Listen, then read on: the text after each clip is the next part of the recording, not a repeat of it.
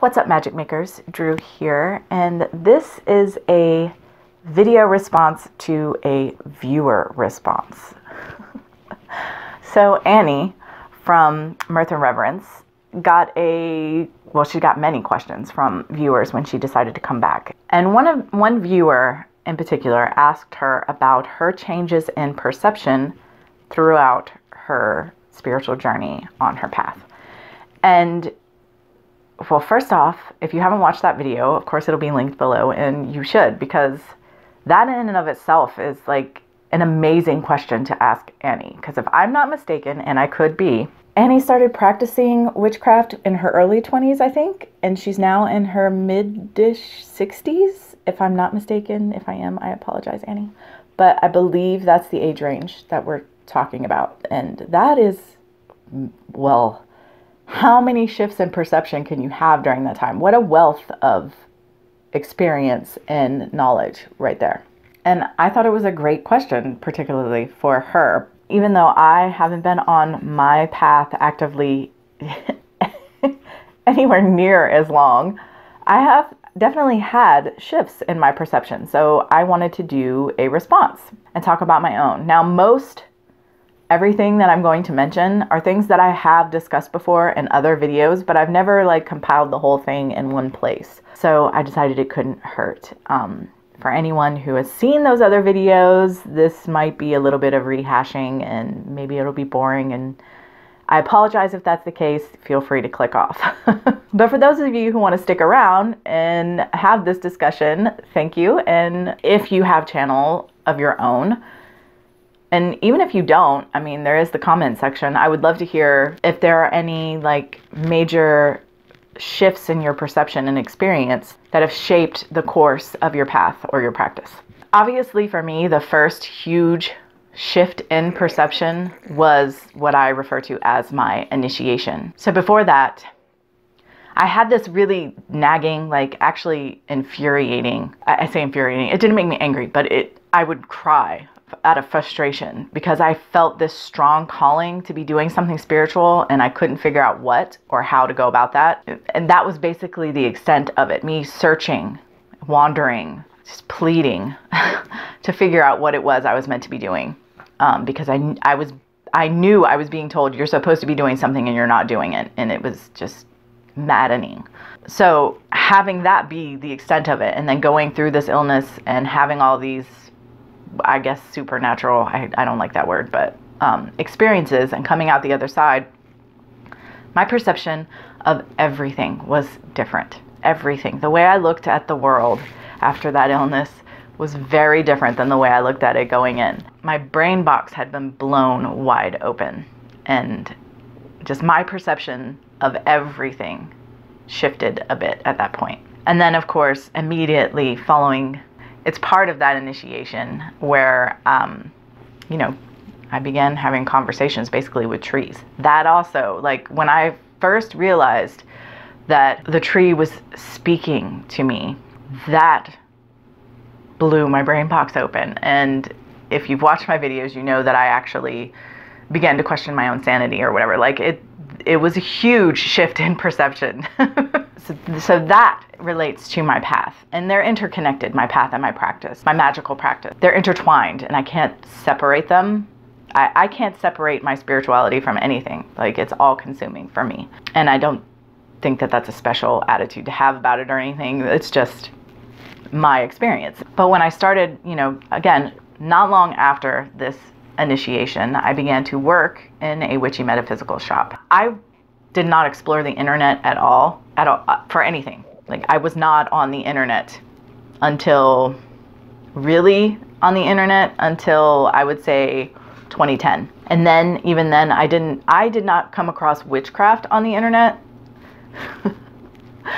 As far as YouTube or blogs or anything like that. I mean, I knew there was stuff out there, but I did not personally come into contact with anything of that nature on the internet until 2016. I just wasn't looking for it. I was fully submersed in my own community. So when I first started working at this witchy metaphysical shop in 2007, I was exposed to a lot of witches, and I was exposed to a lot of people who might describe themselves as light workers and metaphysical practitioners, or I don't know what part of the metaphysical community, I don't know. You know, druids and people on shamanic path and psychics and mediums and just so many things.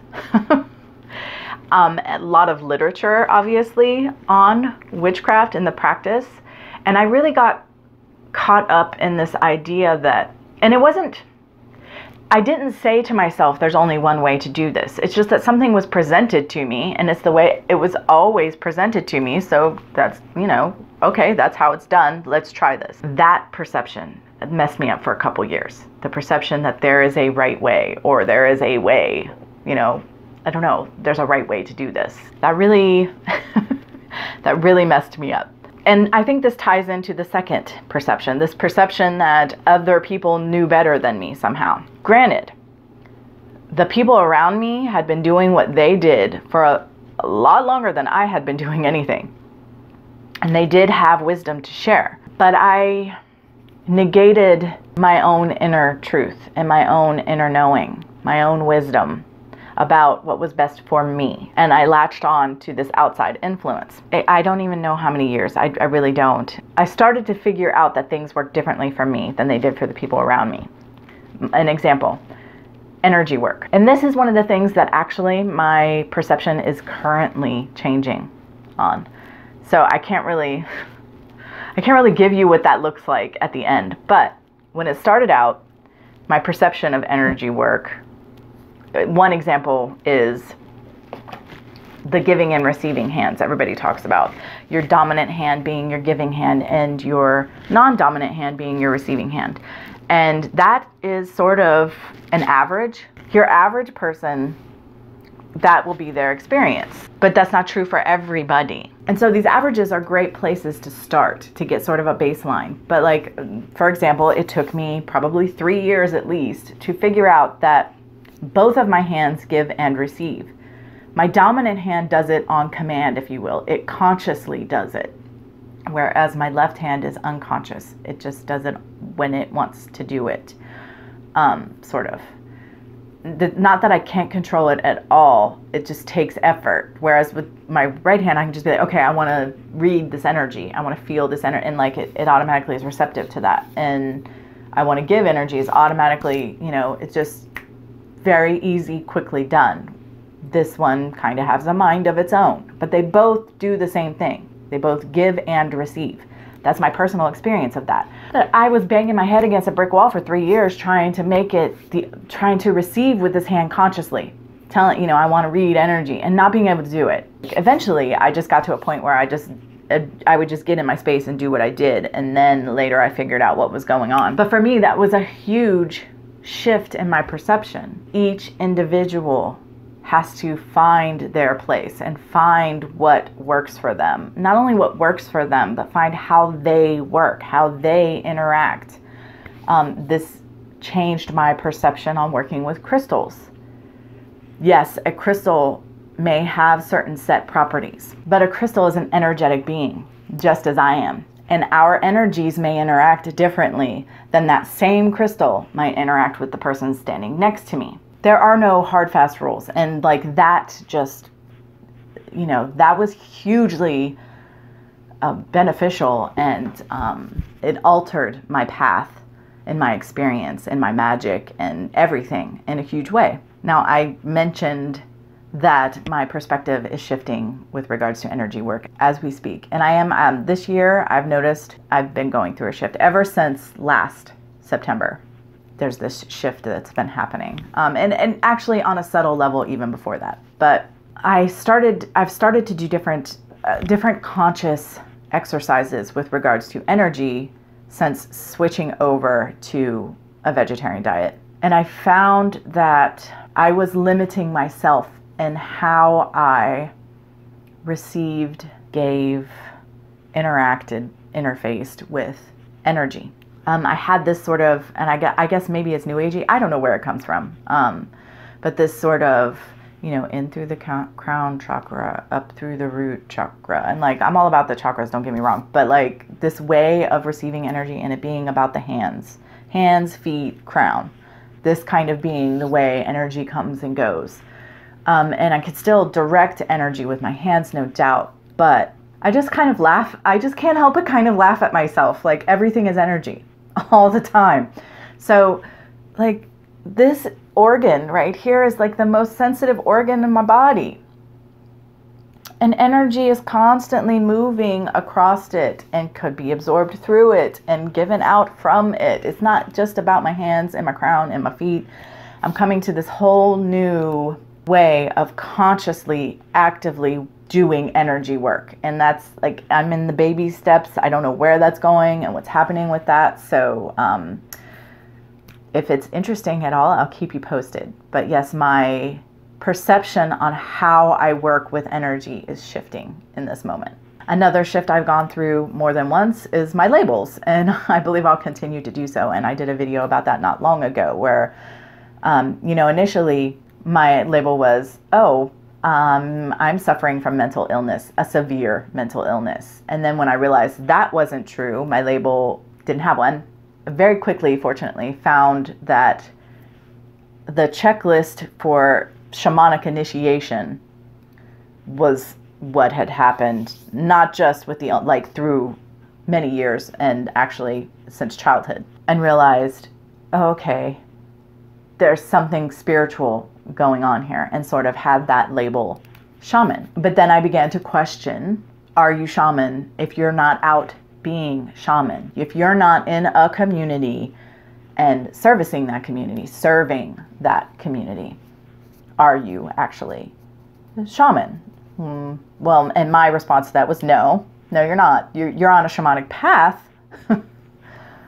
but you're not actually being a shaman. It's kind of arguing semantics, but these are, I feel, important conversations for me. These labels, they shape how I perceive myself and how I present myself to the world, and they shape how others see me. And so, as you know, I've moved into this now. I'm just mystic. My path is mystic, which I've always been.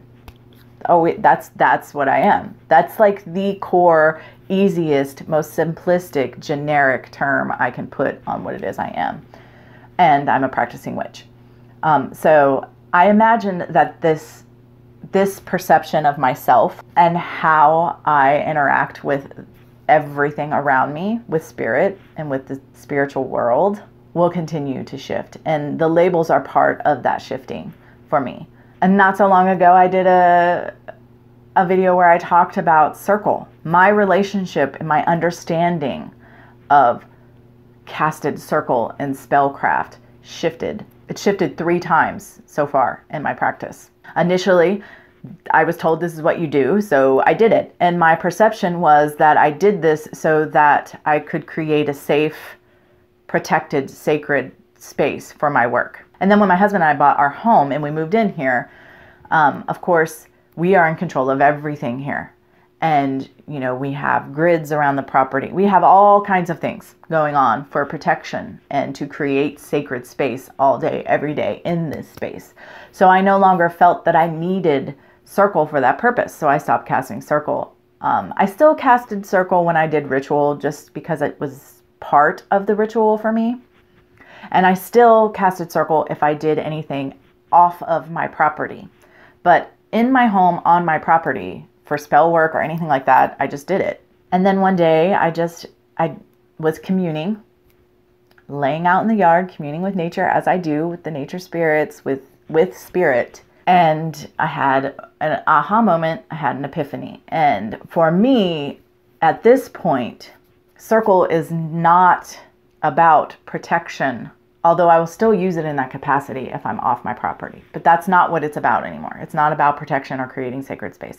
For me, casting circle and having circle for anything I do is essential to have an energy shift, to be able to step fully in alignment with the stream of endless potentials, to take myself out of what is and put myself into what could be, what might be, what I want. It's an energetic thing for me. So that has been a huge shift for me in my perception of circle and spell work and magic and all of it.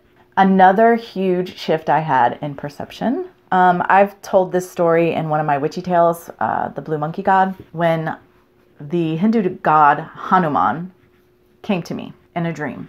And this sparked me to seek him out and to find out about him. And through reading through his mythology and what have you, it resonated and I understood why he came to me. And it was that Hanuman has this ability to look at anything and see his god and goddess, see Shiva and Parvati within it. And for me, these are the masculine and feminine aspects of spirit. So he can see spirit in anything. He could look at this crystal and see spirit in here and know that it is sacred. Look at this cork and see spirit in it and know that it's sacred. This rock, stone, this hunk of plastic. Hanuman can look at this pen, this piece of plastic, and see that spirit moves through it. And thus it is sacred. And this is the lesson that he taught me. Yes, I want to do my best to, be a good custodian for the earth as a pagan. But I am blessed now, since meeting Hanuman, with this ability to take a step back, take a deep breath, and see the sacredness in everything, no matter how ugly or horrific or whatever. I can see that there is a sacredness within it. And I think that that is a beautiful gift. And that was a huge shift in my perception. I had a really big shift in my perception of working with guides and what that is, what that looks like, how that happens. I have talked about this as well. I'm not going to get fully into it. I can talk about it in another video if anyone is actually interested in that. But I was blocking my guidance. And once I came to terms with the reality of what that is and what that relationship is through my perception, once my perception of that shifted, I was able to work fully and completely and to become more integrated as a person, honestly. It was a huge shift in my spiritual perception, my perception of, the layers of reality, if you will. Some people would probably refer to it as different dimensions, or I don't know. The relationship between the different levels of existence. I will compare that to the spirit body, the mental body, the emotional body, and the physical body. These are different layers. Let's leave it at that for now. I don't want to go too deep into it in this video. But that was a huge shift for me and really put me in alignment with myself and my guidance, my higher guidance, my inner truth and knowing, and really changed me in a huge way. There's another shift in perception that I'm going through at the moment. And it has to do with personified deity as well as the spirits. Now, this is a very vague term. The spirits could refer to ancestors. It could refer to like devic earth elemental energies. A lot of times I use it in reference to elemental energies. I usually refer to the ancestors as the ancestors, but spirits is a very general term for, you could put the fae in there, you could put anything in there really. I'm having a shift in my perception of them and how I work with them or don't. I've never really worked overly much with personified deity. I usually wait for personified deity to manifest in my life. Actually, I'm not even waiting, when it happens. When one pops up for some reason, like Hanuman earlier. Oh, okay, well, let's look at this. I rarely track them down myself.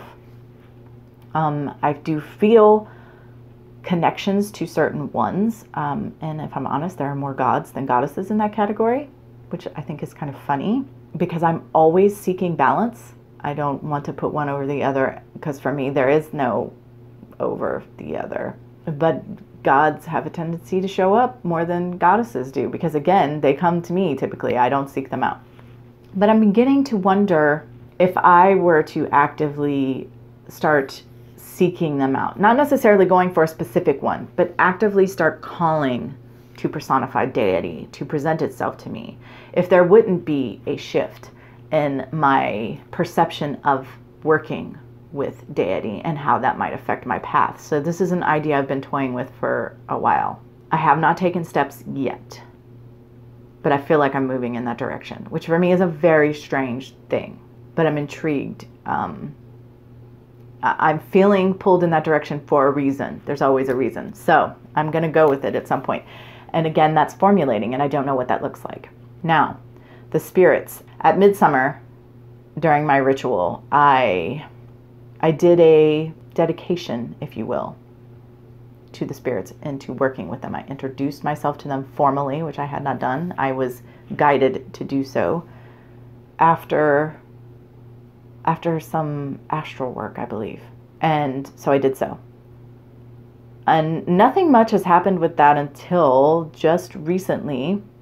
I don't know how to describe it to you, but I keep getting this impulse to build a very small Shinto-inspired shrine. Now that makes sense and doesn't make sense at the same time.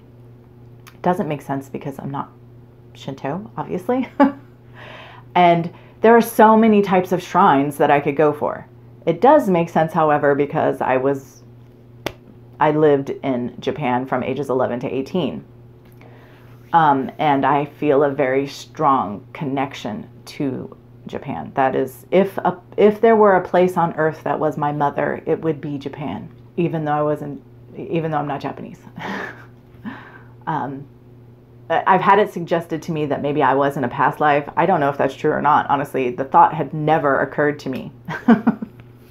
As deeply rooted as I am in that country, and I won't say culture, the country, the place, as deeply as like my heart is connected to that physical landmass, Okinawa in particular, but thought never, I just always associated it with me being there in this lifetime and it being a huge part of my life even before I moved there because my father lived there off and on. I have an overwhelming urge to build a Shinto-inspired shrine in the backyard under the wisteria. And I had a whole other plan. I had a whole other plan for that. It was going to be a shrine. I was going to put a shrine there for the Fae. And I knew exactly what it looked like, a big, elaborate, beautiful shrine. Because, you know, you got to have all the bells and whistles for the fairies. And because I want something big and beautiful. This is not that at all. This is very rustic. And which I like rustic, don't get me wrong. But, I mean, obviously. But very rustic and simplistic and minimal. But it's a house for the spirits of the land. For the elemental spirits, for the devic spirits, not the Fae per se. To me, these are different things. And I can't help but feel that this is also a shifting, because I've never, like, this is not a way that I've ever worked with anything before. Again, this does not go down to worship as much as just honor and respect. You can say I'm arguing semantics, but I don't worship. I don't. And that's not, I mean, I guess that could stem from ego to an extent, but in all honesty, when I think about it, it's because I feel like equal. We are all one, and I just feel unconditional love. So there's no, I don't know, there's no room for like groveling or bending the knee, bowing down before something. It's just this union and this connection. So I don't know. Do with that what you will. But I can't help but feel like there's going to be another shift. And I think it's connected. There's going to be a shift in the way I perceive and work with spirit in personified form, or however you want to word that. I feel like I'm going through that right now. And again, I don't know what that looks like or where that's going, but I'm interested to see. So, you know, I've gone through many changes in perception on my path. I am still going through changes in my perception on my path, and I hope to continue to do so as I go on, because to me, it's a sign of growing, developing, maturing, changing, gaining wisdom and experience. Okay, I've talked about this for more than long enough. Hopefully I can edit this down some because, whoa. Thank you so much for listening. Thank you to Annie for doing the video. Thank you to her subscriber for asking her the question. If you're still watching, thank you. And until next time, much love and gratitude.